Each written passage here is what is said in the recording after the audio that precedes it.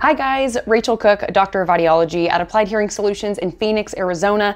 And in today's video, I'm going to be telling you how the Apple Watch could prevent you from getting hearing loss. Coming up. If you have an Apple Watch, I'm sure you're already well aware of some of the amazing things that it can do. In addition to answering and ending phone calls, starting and stopping media, and receiving all of your notifications, the Apple Watch is also known for its ever-expanding health features. Recent Apple Watch launches have seen the health options boom, now allowing your Apple Watch to track steps and activity, monitor blood oxygen and heart rhythms, and even detect falls. But have you ever noticed a loudness warning on your watch telling you just how loud your environment is? Well, Apple's doing this for a very good reason, and it could even help you save your hearing, which is what we'll be discussing in this video today. But before we dive right in, if you could please take a second to give this video a thumbs up, it really helps bring videos like these to a wider audience. And while you're at it, if you have not yet already, make sure you hit that subscribe button with notification bell so that you never miss any one of our newly released videos. Now, nearly 500 million people worldwide have some level of hearing loss. And in the United States, between 15 and 25% of that hearing loss is noise-induced hearing loss. As suggested by the name, noise-induced hearing loss is hearing loss due to loud noise exposure, whether it be short or long-term. Noise-induced hearing loss often begins as a temporary shift in hearing or in tinnitus after a loud noise event. However, after repeated exposures, this hearing loss and tinnitus can worsen and become more permanent. Luckily, noise-induced hearing loss is one of the only forms of hearing loss that is 100% preventable. By using hearing protection and limiting your exposure, you can reduce a huge amount of your risk of developing noise-induced hearing loss. But while most people know that they should protect their hearing, there is definitely confusion about knowing when hearing protection is needed. When we push other systems in our body a little too far, like running on an injured knee, we typically receive very clear signals from our body that enough is enough, typically with significant pain. But hearing damage usually doesn't hurt. This means that damage is often being done well before you actually experience any sort of true discomfort. The effects of loud noise exposure include temporary or permanent hearing loss, tinnitus, and fullness or pressure in the ears. However, these symptoms are often noticed after the event has occurred. Unfortunately, that doesn't give you much time to change your course of action and take steps to reduce your risk. Without signals from our bodies that the noise level is damaging, we have to use other ways to determine just when that volume becomes dangerous. One way to do this is by using a sound level meter app.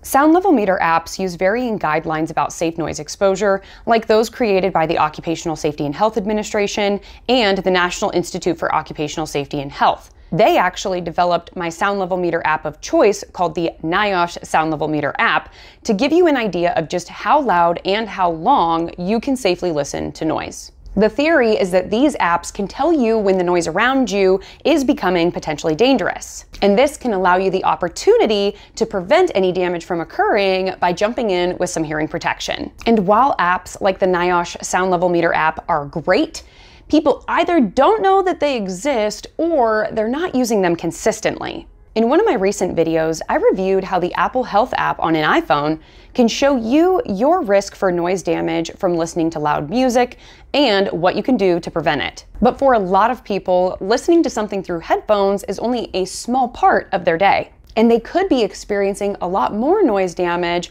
from other sources. These include things like occupational noise exposure, noisy hobbies, and special events like sports games and concerts. But what if I told you that your Apple Watch and iPhone could potentially predict if you were at risk for developing noise-induced hearing loss and help you to avoid future damage? Well, using a microphone on the Apple Watch, along with the health insights available in the Apple Health app, this exciting way to prevent noise-induced hearing loss is possible. The Apple Health app is really a personal medical record to store all sorts of information, including health data pulled in from the Apple Watch. But the category that has my heart is the hearing section.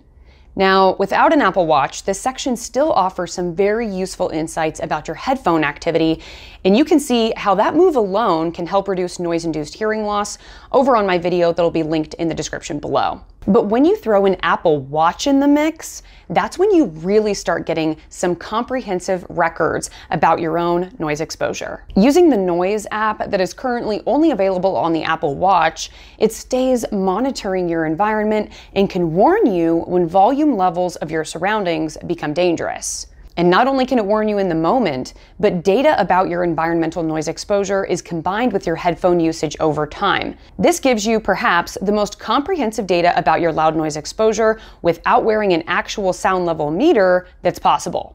Using this data, you can evaluate if your habits trend safely or dangerously and enable a few preventative controls. First, you can head over to the Hearing Health Insights and enable your headphone output warnings that will warn you when your listening is too loud. And if you know yourself well enough to know that you would just ignore a notification like that anyway, you can actually remove your ability to even listen unsafely. For this option, head over to your sound settings and then headphone safety, where you can limit your headphone output to 80 decibels, which should keep you safe if you were to listen for an entire 40-hour work week. But with an Apple Watch, you can take your prevention even further with environmental warnings. What is so amazing about this feature is that it remains active at all times and can actually warn you in the moment about dangerous exposure levels from the noise around you. This gives you time to find a way to minimize your unsafe exposure risk, like turning the volume down, distancing yourself from the source, or putting in hearing protection. So, can your Apple Watch and your iPhone really predict your hearing loss before it even happens? Well, while there is no set formula to determine who will and who will not develop hearing loss, we can use safe exposure limits in combination with the Apple Watch and the Apple Health app to actually follow safe listening habits. If your Hearing Health Insights already suggest unsafe listening habits, damage to your hearing is very likely, and it's only a matter of time before this damage compounds and results in hearing loss. Using this data, you can change your listening habits right now and follow guidelines for safe listening in the moment before it's too late. One final sweet feature of this section in the Apple Health app is the Hearing Health Matters article that you have to check out, as it gives you a quick reference to the noise level of common sounds and how long you can be safely exposed to each of them. Now, if you already have noise-induced hearing loss, using these data insights to limit your loud noise exposure is going to be crucial to avoiding further deterioration.